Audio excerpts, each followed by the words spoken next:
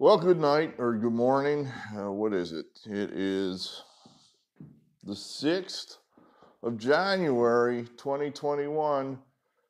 Happy anniversary, Sports Barn. This is our 1 year anniversary. Hooray!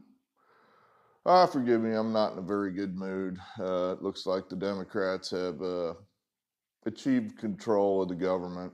So I view this as just bad, bad, bad. But I don't want to depress you people, because some of you are jerking off in joy right now. So, congratulations to you.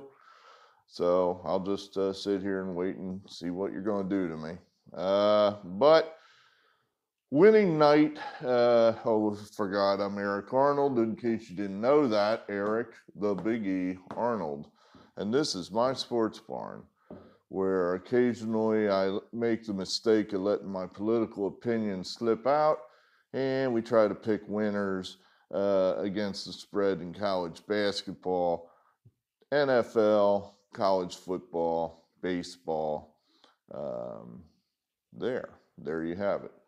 So we had a winning night last night, stretching our unbeaten streak to 2. What do we have here? We had a postponement, of course. That's par for the course. I mean, I guess it's just basically, seems like about 10, I'm going to say 20% of the games cancel.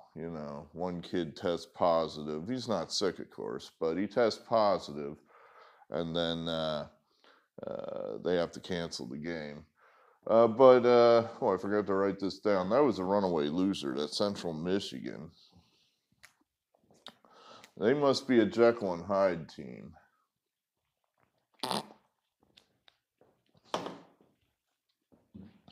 We had them over the weekend, and they were a runaway winner. Now tonight, they were a runaway loser. And I didn't see any of that game. I just didn't. You got to seek out the off-the-wall games, and I'm sure veterans of the Sports Barn know I like off-the-wall games. I think there's value in them. I think the lines might be a little softer in some of these minor leagues. Alabama showing that their win over Tennessee was not a fluke, easily handling Florida, making their bid to say we're the best team in the SEC. Right now, I guess it's between them and LSU as to who's the best team.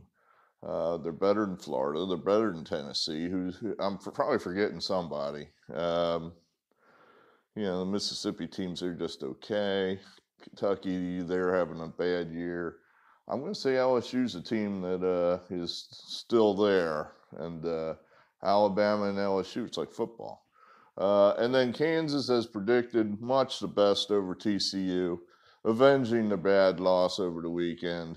They got out and, well, they just out-athleted TCU. They were running, they were jumping, they were dunking, they were on the break.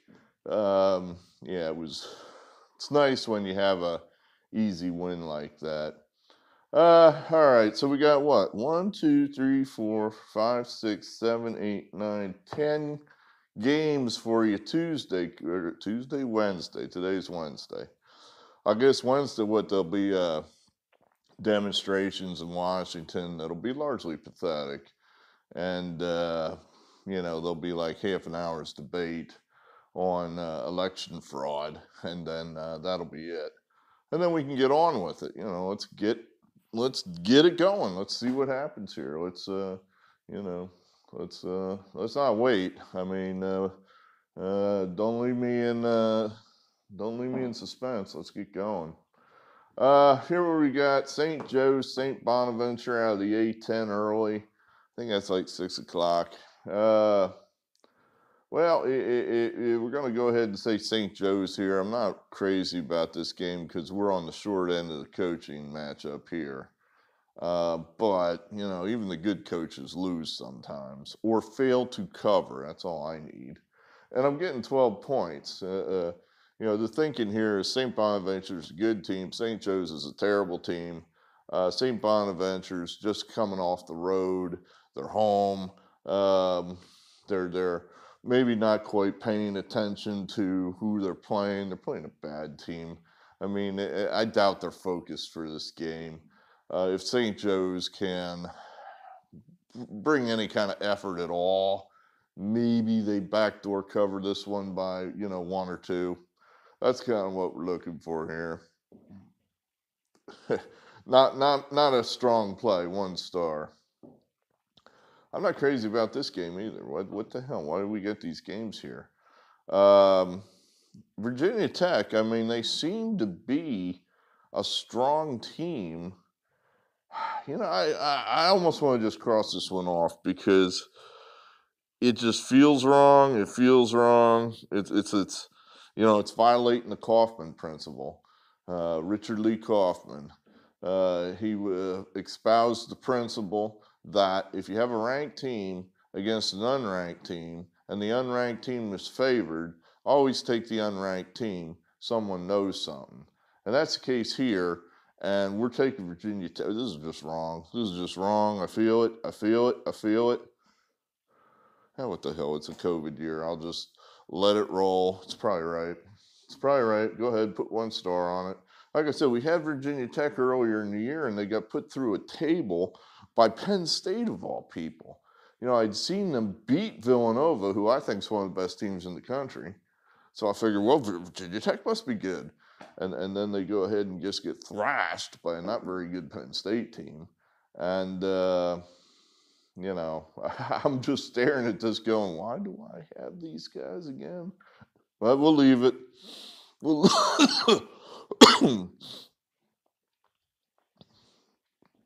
we'll leave it. Like this one, I have no rationale why. I think it's, again, the minor leagues. They're all the same. Take the points on the road. So that's why we're taking Samford at Chattanooga plus the 7. I think VCU is pretty good. I think George Mason's just bad. We're only laying 6 points here. I think VCU is going to cover that pretty easily. Here's one we got 2 stars on out of the Southland. The Southland. Isn't that a lyric out of a Leonard Skinner song? Although I can't pull the one out of the air right now. Which one? Incarnate Word. Incarnate Word. I guess I should look up how to pronounce that. Incarnate Word. I think they're from Houston. I'm not 100% sure. At any rate, they're getting 7 from Northwestern State. Get this. These guys have already played like some crazy number of games, like 12, 13, 14, 15 games. I mean, they're just playing every night. Yeah, I guess they're basically just, I don't know if they have a bus or what, but they're just traveling the country, I guess, going around saying, do you need an opponent? Do you need an opponent? We'll play. We'll play for a fee. We'll play for a fee. So, I don't know, maybe they'll probably end up being a new basketball COVID library or something in Northwestern State next year. And they'll have made enough money. Maybe they'll get a new bus. So, we're going to take Incarnate Word. We think Northwestern State's maybe just tired. Again, New Orleans, another road team. That is wrong. That plus there, that's not right. That is not right. Central Arkansas is favored, not New Orleans. We are getting 7.5. We are not giving them 7.5. That'd be quite the difference. So we're getting 7.5, and we're going to take it. Now a couple real games. Huge matchup out of the Big Ten. Michigan versus the surprising Minnesota Gophers, who've been our early favorite. We've had them a number of times. Well, we've won twice with them, lost once with them. I actually circled Minnesota. I was just used to just circling Minnesota. So I had to erase that. We're taking Michigan here. We're going to lay the 7.5 with Michigan. The Michigan team just looks different. They look like they have a different gear. And they're undefeated. Minnesota, I think, is a different team between home and away. 2 losses on the road. Neither one they played very well. They just, they just shoot better at home. So I think Michigan, this could be, an 80, 90 point game. So 7.5. I think Michigan's going to cover that. So we'll take Michigan. Creighton at home, another high scoring team, 5.5. That's all we have to lay, 5.5. Creighton's a really good team. I mean, they're a top 10 team probably. And I think that's like one of those teams that you never heard of. I mean, it's possible that Creighton could be the next Villanova, that team that just comes out of nowhere and wins the title, and you say, who are these guys? That could be these guys. I say that. So I think in other words, let's say, Villanova was playing Seton Hall, you'd probably be laying 7 or 8. But here it's only 5.5, so I think we're getting value. Oklahoma, Baylor. Baylor, the number 1, number 2 team, 3 team in the country. They're undefeated. They really haven't played anybody. I think they beat Illinois. And other than that, they really haven't played anybody. I mean, it's like, well, you beat Illinois. I mean, the Big Ten, they're playing in Illinois every night. So I think this is going to be a little bit of a wake-up call for them playing in conference.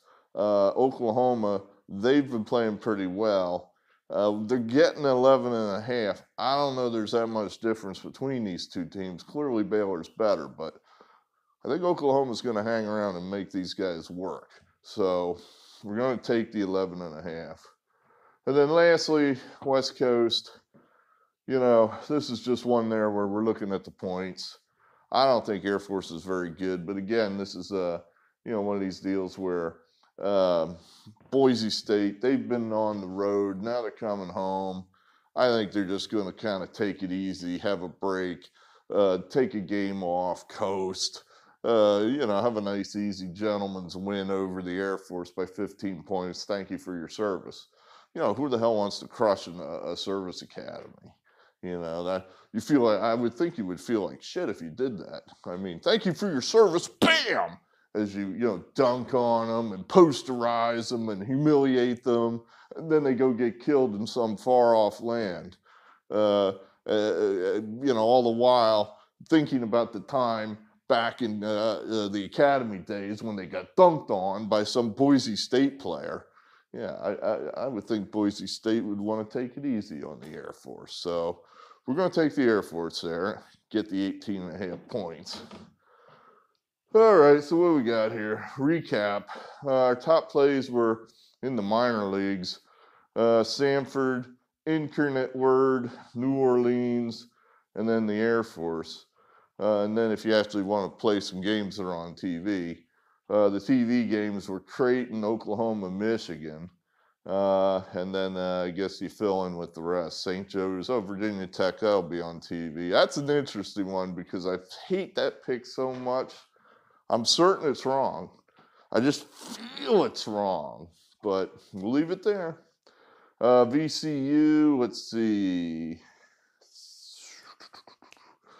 Air Force, yeah. Well, anyway, you can read it there. Hit pause, you can read it. Oh, I don't know.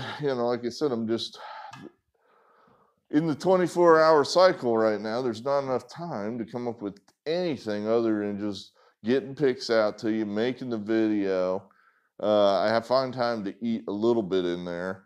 I wanted to dress the barn up and throw a party for our anniversary, but just no time. So anyway, what have I learned in year one? We've learned some things. We've learned about frame rates. We've learned about compressing files. I still don't know why my main computer will not talk to YouTube, but my backup computer uploads the file relatively cleanly. I don't know why. As long as the backup computer keeps working, that's all right. When that thing breaks or stops working, we're fucked. Otherwise, what else have we learned? We're managing our time a little better now, trying to get You know, the picks. I've learned that November is just a forgotten month. We're probably going to have to do something with that this time or next time around because there's just too much going on. You know, something might have to go by the wayside there. It's just too much. Well, let's see what else. I don't know what else. There is going to be a politics barn video up by tomorrow morning. I'm gonna, what is it, 1:30 in the morning? I'm gonna go exercise. I have to, you know, I have to exercise. I gotta get this weight off. You know, I gotta get this weight off sooner rather than later. So, you know, we're gonna go. I'm not tired anyway. I mean, my sleep cycle's all screwed up. So, you know, you'll have 2 videos tomorrow morning. Remember to find us in the politics barn to hear us ruminate about this election. Politics barn, that's what it's at rumble.com.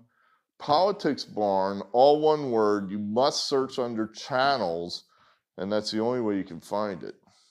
Search under channels, politics barn. And they'll be, you know, well, we got to get organized. We got to think what we're going to do here before they throw us all in the gulag. Well, it won't be all of us. It'll be me. You people that voted for Biden, I guess, you know, they won't throw you in there. Well, not right away.